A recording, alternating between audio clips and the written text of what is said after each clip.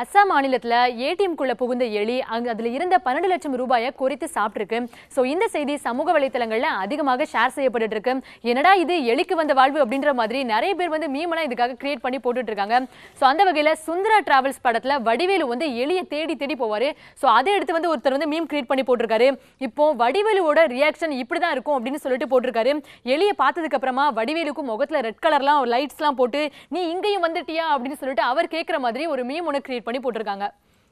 இதற்கு அடுத்ததாக ஜெயலலிதா கொள்ளையடித்த பணத்தை வைத்து 18 எம்எல்ஏக்களுக்கும் பகிர்ந்து கொடுத்துள்ளார் தினகரன் அப்படின்னு சொல்லிட்டு அமைச்சர் திண்டுக்கல் ஸ்ரீனிவாசன் சொல்லியிருக்காரு. ஸோ இந்த வீடியோவும் இந்த போஸ்டும் அதிகமாக ஷேர் செய்யப்பட்டு இருக்கு. ஸோ இதுக்கு வந்து மீம் ஒன்று கிரியேட் பண்ணி போட்டிருக்காங்க. இப்போ 18 எம்எல்ஏக்கள் கிட்டையும் வந்து இந்த பணத்தை எங்க வச்சிருக்கீங்க அப்படின்னு கேள்வி கேட்டா எப்படி இருக்கும்னு சொல்லிட்டு ஒருத்தர் வந்து ட்வீட் பண்ணிருக்காரு. எல்லா பணத்தையும் இந்த வக்கீல் வண்டுமுருகன் கிட்ட தான் கொடுத்து வச்சிருக்கேன் அப்படின்னு சொல்லிட்டு வடிவேலு ஆன்சர் பண்ற மாதிரி ட்வீட் போஸ்ட் பண்ணிருக்காரு. இதற்கு அடுத்ததாக பாத்தீங்க அப்படின்னா கிரிக்கெட் பத்தி இன்னைக்கு அதிகமாக ஷேர் செய்யப்பட்டு இருக்கு. ஆஸ்திரேலியா vs இங்கிலாந்துக்கான மேட்ச் வந்து நடந்துச்சு. சோ இந்த மேட்ச்ல இங்கிலாந்து வந்து சூப்பரா பெர்ஃபார்ம் பண்ணி வின் பண்ணிருந்தாங்க. சோ ஆஸ்திரேலியன் பவுலர்ஸை வச்சு ஒரு மீம் ஒன்று கிரியேட் பண்ணி போட்டிருக்காங்க. ஆஸ்திரேலியன்ஸ் பவுலர் கிட்ட இங்கிலாந்து பிளேயர்ஸ் எல்லாருமே இந்தாங்க இந்த ஸ்கோரை சேஸ் பண்ணுங்க அப்படின்னு சொல்லிட்டு சொல்ற மாதிரியும் ஆஸ்திரேலியன் பேட்ஸ்மேன் எவ்வளவு அப்படின்னு சொல்லிட்டு பாக்குற மாதிரியும் ஆஸ்திரேலியன் பேட்ஸ்மேனோட ரியாக்ஷன் அந்த ஸ்கோரை பார்த்ததுக்கு அப்புறமா 481 அப்படின்னு சொல்லிட்டு ரியாக்ட் பண்ற மாதிரியும் போட்டிருக்காங்க.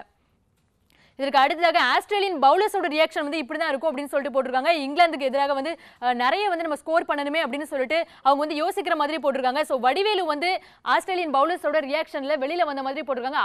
என்ன இது மனுஷனா இவங்க ஈவி இறக்க இல்லாம அடிக்கிறாங்களே அப்படின்னு சொல்லிட்டு வடிவேலு ரியாக்ட் பண்ற மாதிரி ஒரு மீம் ஒன்று கிரியேட் பண்ணி போட்டிருக்காங்க. சேலம் 8 வழி சாலைக்கு எதிர்ப்பு தெரிவித்த மூதாட்டி கைதுன்னு சொல்லிட்டு ஒரு செய்தி வெளியாயிருக்கு. சமூக வலைத்தளங்கள்ல இந்த மூதாட்டி குறித்து அதிகமாக பேசப்பட்டு இருக்கு. சோ ஒருத்தர் வந்து ட்வீட் பண்ணிருக்காரு, ஒரு பாட்டியை கைது செய்ய எத்தனை போலீஸ்காரங்க, இந்த பாட்டிக்கு எவ்வளவு தில்லு பத்தியா அப்படின்னு சொல்லிட்டு போட்டிருக்காங்க.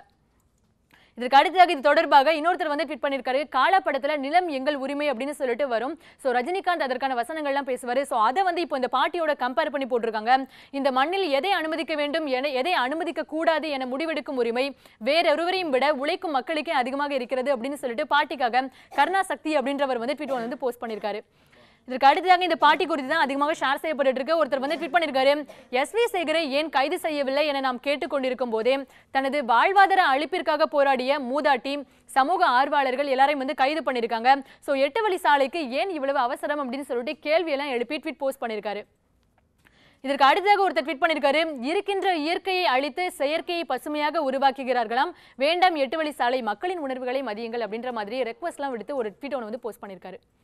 அளவுக்கு அதிகமாக வீடியோ கேம்ஸ் விளையாடுவது ஒருவித மனநோய் அப்படின்னு சொல்லிட்டு சுகாதார மையம் எச்சரிக்கை விடுத்திருக்காங்க. சோ இதுக்கு ஒருத்தர் வந்து வடிவேலு பாணியில ட்வீட்டை வந்து போஸ்ட் பண்ணிருக்காரு. இப்பெல்லாம் எங்க சார் கேம் விளையாடுறாங்க, எல்லாருமே இணையத்திலேயே டைம் கரெக்டா இருக்கு அப்படின்னு சொல்லிட்டு போட்டிருக்காரு. வாட்ஸ்அப்லையும் ட்விட்டர்லையும் நோட்டிபிகேஷன் செக் பண்றதுக்கே நமக்கு கரெக்டா இருக்கு, கேம் எல்லாம் இப்ப விளையாட எங்க டைம் இருக்கு அப்படின்னு சொல்லிட்டு போஸ்ட் பண்ணிருக்காரு. இதுக்கு அடுத்ததாக ஒரு மீம் கிரியேட் பண்ணிருக்காங்க. ஜூலை 12 ஆஜராகாவிட்டால் பிடிவாரண்ட், எஸ்வி சேகருக்கு நீதிபதி எச்சரிக்கை அப்படின்னு சொல்லிட்டு ஒரு செய்தி வெளியாயிருக்கு.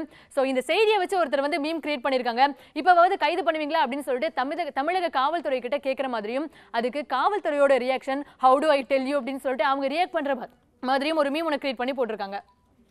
இதற்கு அடுத்ததாக மோசடி மன்னன் நிறவு மூடி பெயரில் 6 பாஸ்போர்ட்டுகள் அப்படின்னு சொல்லிட்டு ஒரு செய்தி வெளியாயிருக்கு.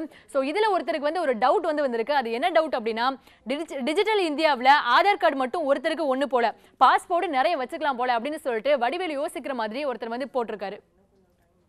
கூடங்குளம் அணுக்கழிவுகளை கையாளும் தொழில்நுட்பம் எங்களிடம் இல்லை அப்படின்னு சொல்லிட்டு கைவிரித்த அணுசக்தி கழகம் அப்படின்னு சொல்லிட்டு ஒரு செய்தி வெளியாயிருக்கு. சோ இதுக்கு வந்து ஒருத்தர் வந்து ட்வீட் பண்ணிருக்காரு, இப்போ தமிழக பாஜக தலைவரான தமிழிசை கிட்ட செய்தியாளர் சந்திப்பு வச்சிருந்தா அவங்க எப்படி ரியாக்ட் பண்ணுவாங்க அப்படின்னு சொல்லிட்டு ட்வீட் போஸ்ட் பண்ணிருக்காரு. 8 வழி சாலையை போலவே அணுக்கழிவுகளும் மிகவும் பயன் தரும்னு தமிழிசை அக்கா இப்ப சொல்ல போகுமே அப்படின்னு சொல்லிட்டு ட்வீட் போஸ்ட் பண்ணிருக்காரு. இன்றைய தினம் சமூக வலைத்தளங்களில் இந்த மாதிரியான விஷயங்கள் அதிகமாக ஷேர் செய்யப்பட்டு இருக்கு. நன்றி. முக்கிய நிகழ்வுகளை அறிந்து கொள்ள காவிரி நியூஸ் யூடியூப் சேனலை சப்ஸ்கிரைப் செய்யுங்கள். உடனுக்குடன் செய்திகளை தெரிந்து கொள்ள காவிரி நியூஸ் சமூக வலைத்தளங்களோடு எப்போதும் இணைந்திருங்கள்.